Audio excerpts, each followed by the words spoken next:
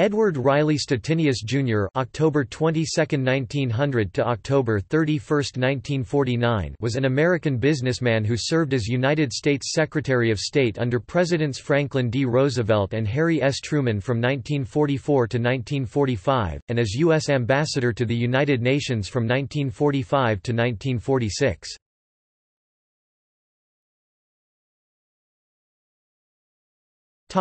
Early life.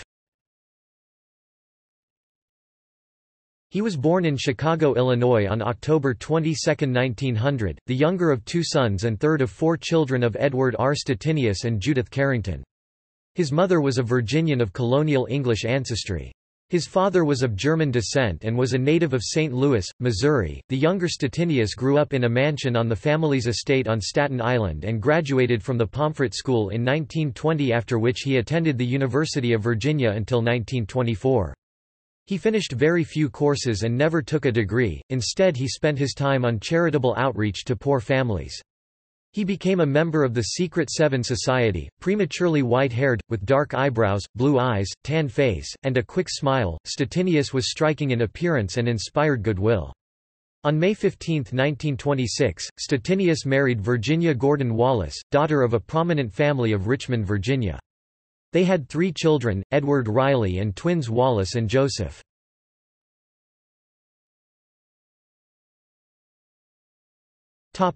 Career. In 1926, Stettinius began working at General Motors as a stock clerk, but his connections made for rapid advancement. He became assistant to John Lee Pratt, a friend of the family, and by 1931 he had become vice president, in charge of public and industrial relations. At General Motors, he worked to develop unemployment relief programs and came into contact with Franklin Roosevelt. In the 1930s, Stettinius's work in the private sector alternated with public service. He served on the Industrial Advisory Board of the National Recovery Administration 1933, but in 1934, he returned to the private sector when he joined U.S. Steel. He eventually became chairman of the nation's largest corporation in 1938. He then returned to public service, serving on the National Defense Advisory Commission, as chairman of the War Resources Board 1939 and administrator of the Lend-Lease Program 1941. He held the latter position until he became Under-Secretary of State in 1943. The poor health of Secretary of State Cordell Hull made him chair the 1944 Dumbarton Oaks Conference and, in December 1944, succeed Hull as Secretary of State. Stettinius was a member of the U.S. delegation to the 1945 Yalta Conference. Truman thought Stettinius was too soft on communism and had yielded too much to Moscow when he was Roosevelt's advisor at Yalta.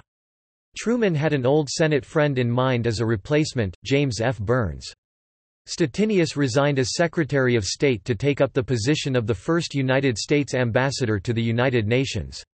He chaired the United States delegation to the United Nations Conference on International Organization held in San Francisco from April 25 to June 26, 1945, which brought together delegates from 50 allied nations to create the United Nations.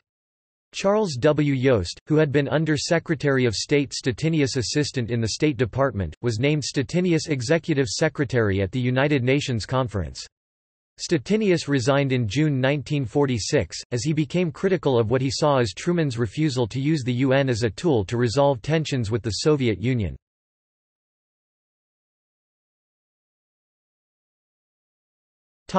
Later life. For 3 years after his return to private life, he served as rector of the University of Virginia. In 1947, Stettinius and friend William Tubman, the president of Liberia, helped form the Liberia Company, a partnership between the Liberian government and American financiers to provide funds for the development of the African nation. During his retirement, Stettinius lived at his Virginia estate, the Horseshoe, on the Rapidan River. He died of a coronary thrombosis on October 31, 1949, at the home of a sister in Greenwich, Connecticut, at the age of 49, and was buried in the family plot in Locust Valley Cemetery, Locust Valley, New York.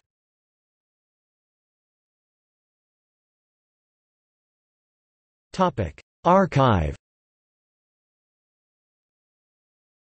Stettinius's voluminous archive of more than 1,000 boxes resides at the Albert and Shirley Small Special Collections Library at the University of Virginia.